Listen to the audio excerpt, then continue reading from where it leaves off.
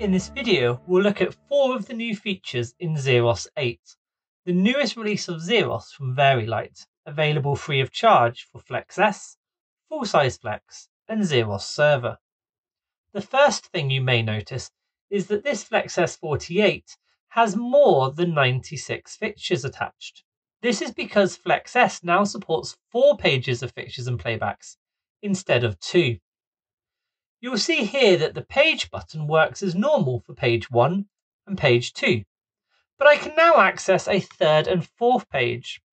The first LED blinks to indicate the 3rd page, and the second LED blinks to indicate the 4th page. Remember that you can only access channel pages which have fixtures patched, or playback pages which have cues recorded. If there's nothing on the page will not be accessible apart from when adding a new fixture or recording a new cue. This means FLX S 48 now supports 192 fixtures and 193 playbacks. That's 192 on the faders plus the master playback. FLX S 24 supports 96 fixtures and 97 playbacks. In addition to this, we've doubled the number of palettes and groups that are supported on both of the FLX S consoles. Secondly, we've removed universe upgrades and are providing free of charge automatic upgrades for current users. FLX S consoles now support 2048 DMX channels, which is the equivalent of 4 universes, and the full-size FLX consoles now support 4096 DMX channels, which is the equivalent of 8 universes. Remember that all of these channels can be spread across 64 universes. If you press the Z button to access the Z window and click on System Information, within Desk Info you'll see a new indication of how many DMX channels you have available to you and how many you have used so far. Thirdly, we've updated the layout of the fixture schedule, which you see when you first enter Setup. We've given more prominence to the name column, we've added the channel count of each fixture that's patched, and we've had a general rearrange and tidy up, resulting in a cleaner, simpler feel. The 4th big new feature is relay per fixture. In venues where relays power the lighting grid, ZerOS can now control these relays in a more useful way than was previously possible, and without eating into your fixture count. I'll bring up this RigSwitch Plus interface, which is our newest relay panel, so we can see this in action. You'll see this new relay column in the fixture schedule. Here we can add DMX addresses of the relay that each fixture is plugged into, and it works just like normal patching. So I'll select my Acclaim LED for nows. I'll click the relay button up here, and I can give my relays a DMX universe. I'm going to give it universe 50. And I can set the first DMX address. You'll notice there's an unpatch button if I want to remove the relay, and there's add an additional address if I want to add multiple relays to a single fixture. You can add the same relay to multiple fixtures. This is for situations where multiple fixtures are all powered off the same relay circuit.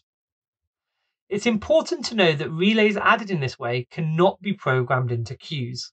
If you need a relay to turn on or off as part of your show, you should patch these as nundims in the normal way through add fixtures. To turn these relays on and off manually, there's a new option within the Z window. You'll see the option here to turn all the relays on or all the relays off.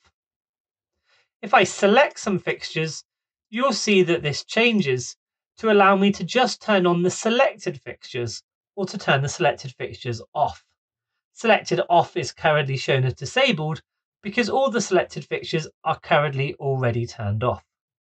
If I try to use a fixture which is plugged into a relay that's currently turned off, ZerOS will display this warning and give me the option to turn the relay on. So I'm going to click turn on. You can see here that this is warning me that this fixture shares a relay with fixtures 2 and 3 as well. As well as manual options, we have automated options available too. I'm going to go into Setup, click Settings, and then open the Operational panel. You'll see this automatically manage relays option, which I'm going to enable. Take note of this off delay, which is currently set to 10 minutes. We will come back to that later. I'm now going to leave setup, and ZerOS is now going to automatically manage whether the relays are turned on or turned off. So if I try and turn on fixture 6 here, ZerOS automatically turns the relay on. And when I lower fixture 6, ZerOS will automatically turn the relay off if it's not also on somewhere else. And it will do that after the wait time that we saw earlier inside setup.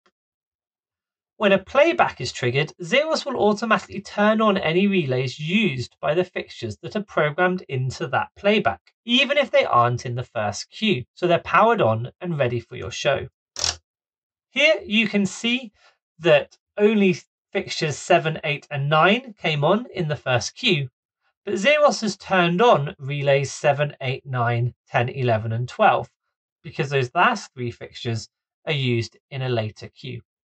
When the playback is released, ZerOS will automatically turn off those relays if they're not being used anywhere else after the wait time. There are many other enhancements and bug fixes included too, for which full details can be found in the ZerOS 8 release notes. These are available alongside the ZerOS 8 software download on the Vari-Lite website. If you have any questions, please reach out to our technical support and service team on entertainment.service@signify.com.